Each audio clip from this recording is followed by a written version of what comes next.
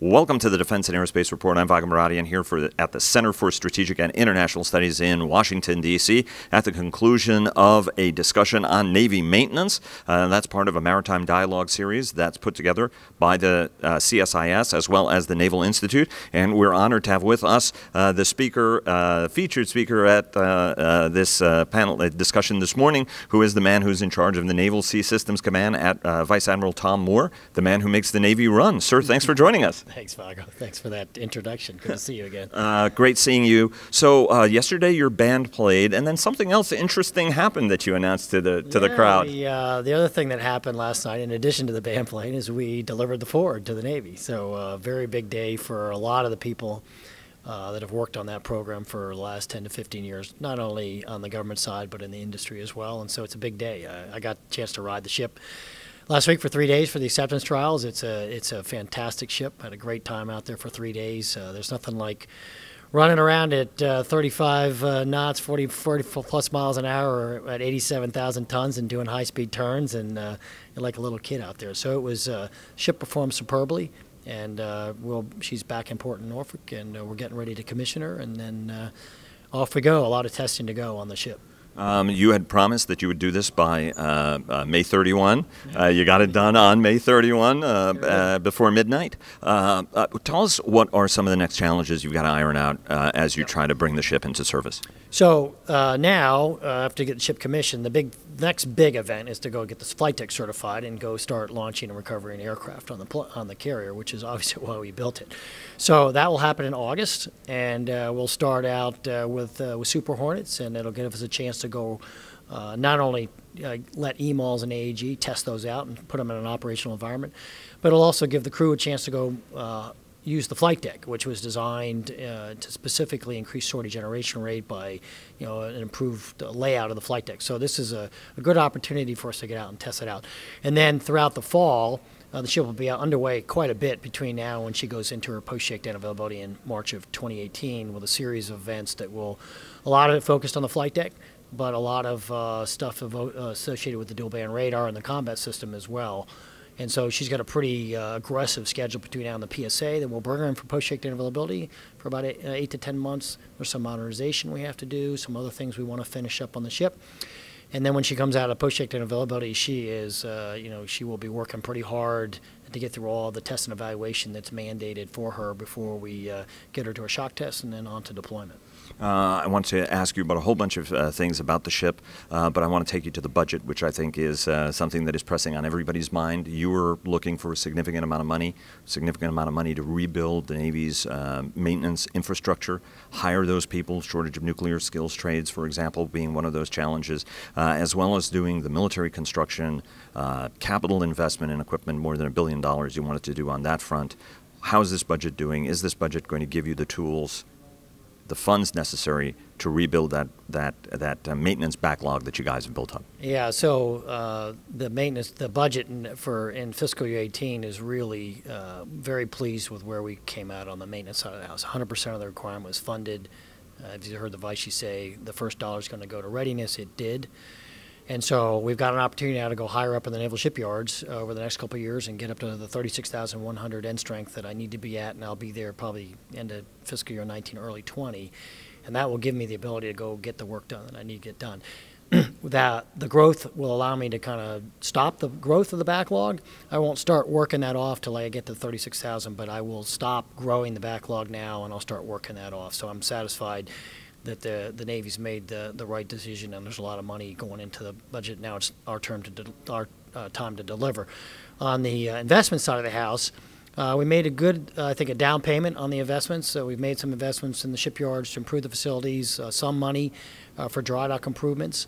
As I talked about in the discussion in there, long term, more is needed. And that's an ongoing discussion that I'm having with Navy leadership in terms of what investments need to be made in the facilities and in the people to make them more productive, so long term the maintenance budgets don't have to be at the high state that they're at today. One of the things that folks are, the question that some have been asking is, look, by taking this readiness gap before investing in building new ships, that makes it harder for you to get to 355. And there you made the case, and I want you to sort of fill that out a little bit for us, is how you guys meaningfully, NAVSEA contributes by getting ships out to the fleet faster to be able to increase that number. What's the case you're making for that? Yeah, the case I'm making is we clearly have to build more ships to get to 355, but you can take the ships that you currently have, and you can, if you do the right maintenance and modernization, you can keep them longer than we're planning to keep them today. And that you could, with a relatively small investment, you could keep a sizable portion of the fleet that's out there today for 5, 10 years longer than they're being kept today.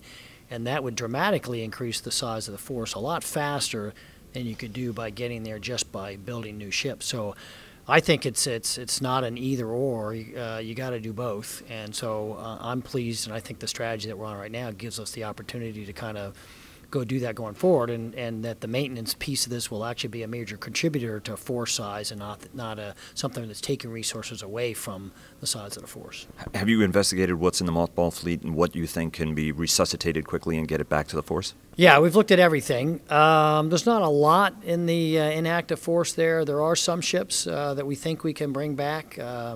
Cruisers? There's only right now CG 47, 48, 51. Most of those ships are pretty, from a combat system standpoint, are pretty obsolete and probably wouldn't bring them back, and they've kind of been spare parts lockers, if you will, for the last couple of years. We'll go look at the FFGs, if there's utility there. We'll go look at some of the combat logistics force ships that are there. Probably the carriers that are in active status right now, Kitty Hawk's the one that you could think about, but we really studied that before when we were decommissioned Enterprise, and so the carriers are pretty old, and so I think that there's limited opportunity in the inactive fleet to bring those back, but we're going to go look at that ship by ship and put that into the mix. Let me ask you about the frigate study. You mentioned frigates. There's the Navy is studying what capabilities it wants its future frigates to be as part of this whole mix, whether there are foreign designs, whether the LCS frigatized version is the right answer for the Navy ultimately. Bring us up to speed on where that study is right now. Well, it's still an internal Navy study, and we're looking pretty hard at the alternatives and what is it that the requirement is going to be for this platform. I think that's the key when you buy any ship, is what is it exactly you want this ship to do. So we're looking pretty hard at what that requirement set is, and then that requirement set will then drive what the competition looks like and what we would consider. I think we certainly are open to competition and looking at a wide variety of options, including some of the foreign design ships, a national security cutter, a new design, LCS. I think those things are all on the table, but we haven't finished the complete review and reached complete agreement on it. What exactly is it we want this thing to do, and that's going to be really key to the next step. If you got to get that step right in order to proceed on to the part where you can put a RFP out to industry and go have them start bid and build something. Let me ask you, I know your time is short, so I'll keep this moving. Columbia, schedule for the new SSBNs, new ballistic missile submarines. Navy's been working on this program for some time. UK is a key partner on it. But this schedule has virtually zero elasticity on it. It's 14 years, assuming nothing goes wrong, for you to make first deployment in 2031. Talk to us a little bit about how you're going to build some margin, get some margin, win some margin back on something that is just got to be Swiss watch style going through the process. Well, so there is some margin in the schedule, but it's not. I'm never comfortable with the margin I have. So we're working pretty hard today across the board to try and build more margin into the schedule than we have today. We're building a very a consolidated test facility up in Philadelphia that will allow us to kind of go test some of the major components out ahead of put it on the ship. That's kind of a lessons learned from previous ship classes where we have the opportunity to do that. And it's the Navy's #1 and the Department's #1 priority, so it's getting full attention, and we're looking across the board with industry on how do we accelerate some of the things that we need to do in terms of material procurement and test, and then we got to get the ship under contract. You mentioned something. There are so many things I want to talk to you about, but I know you've got to go. You mentioned dry docks, and I want to at some point talk to you a little bit about that. The $3 to $4 billion in dry docks. The Ford class. Let me ask you about that. Ford class requires different power, 13.8 kV, different sorts of cooling. You're going to have Virginia payload module, and the Virginia is much longer than the docks we've got. Some of the docks we've got are all optimized for 688s or even younger, 637. Some of the older docks. Talk to us a little bit about what kind of investment is going to be needed force-wide, because wherever these ships end up, you've got to be able to service them. So we're looking at all 4 shipyards, and we're looking at when do the ships come online, so that we don't we don't make the investment ahead of need. So there's a base amount of work that you have to do on these dry docks to maintain them in a certification status. So you've got to do that, and then we're looking at where will the VPM ships go first. And so, we'll prioritize those shipyards to extend those dry docks out. And where are the Ford class carriers going first? So Norfolk will get the first investment in her dry dock to handle a Ford class carrier that's in the budget.